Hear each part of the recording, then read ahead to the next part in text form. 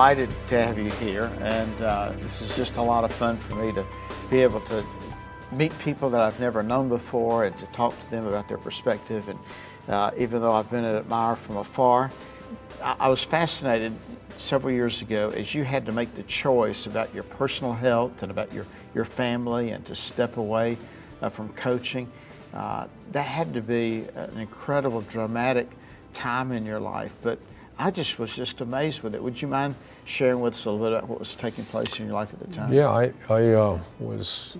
As I took a year off from football, I found out it was a issue, not unique though. A lot of people deal with this issue. It's in the mid-40s, maybe early 50s, where maybe you've hit it. You know, you start on a career path, and maybe you reach near the top of your career path, and then issues start to make you reevaluate.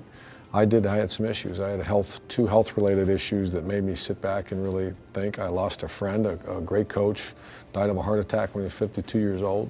We won 2 national championships. My girls were getting ready to leave for college. I always never wanted to be that guy. And when I talk about that guy, we all know that guy. He's the guy that looks back on his career when he's 60 years old and said, boy, you know, we won some championships. My 401k is fine, but you know what? I never saw my kids.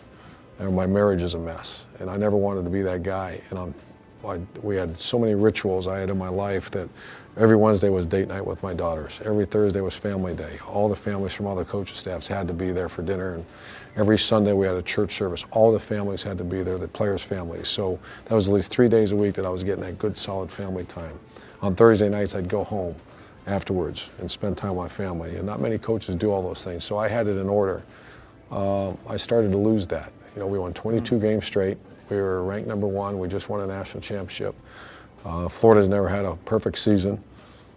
We were in the chase for perfection, and I had these chest pains for about 2 or 3 years that I was dealing with. And I thought I knew something was wrong, and they couldn't tell me what exactly was wrong, so I had that going on me. But then I started losing this weight. Like I said, I was down to 180. I'm usually 215.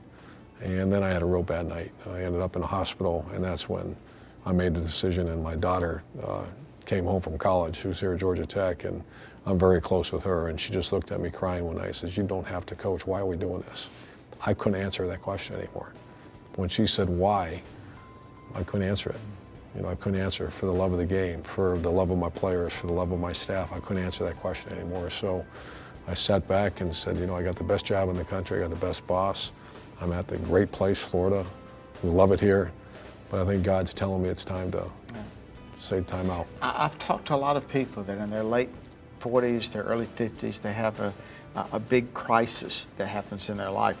That's maybe not all that uncommon that we come. I just applaud the fact that you made such an incredibly courageous decision. You know, I've had hundreds of people contact me, you know, hundreds, via email, phone call, letters, who have gone through the same thing. I didn't realize a lot of my friends went through it. Like you said, there was some situation that happened in their life where they sat back and said, why am I doing this? There's a great book out there, Lead for God's Sakes. Lead for God's Sake. And it changed my life. I was on a plane for an ESPN. I read it. I basically read it one day. And it's a story of a high school coach that the reason he got into coaching was mentoring, teaching, and making an impact in these young people's lives. And then he started winning like crazy. And he forgot what his real purpose was, why he got into coaching.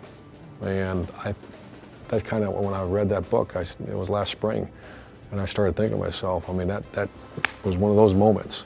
And I said, I'm going back, if I go back, I'm going back to the reason I did get into coaching originally, to mentor, impact young people. Wow. Is that you're related to your own personal definition of success, this whole issue of mentoring? I think so. I think, you know, it's a gift of grace. You know, to say you're a leader, you earned it, you didn't earn it. It was given to you. Yes. To say I'm a leader, that I didn't, you know, that's too self-prophesy, you know, it's self-fulfilling to say I earned it. You didn't earn anything. It's a gift. It's a gift from our Creator. So what are you going to do with that gift? And my gift is, and I've been put in a position of leadership, is to mentor and teach them how to do it the right way. At the end of the day, there's a right way and a wrong way. There's no gray area. And I take that real serious. I probably took it too serious in trying to change people. Our job is to teach them, mentor them. However, the greatest gift we all have is free will. We can't change people. We can mentor them and show them, but you can't change people. I want to thank you for being such an incredible personal inspiration for me and thousands of other people out there as well. Thanks, you, Dan. Coach.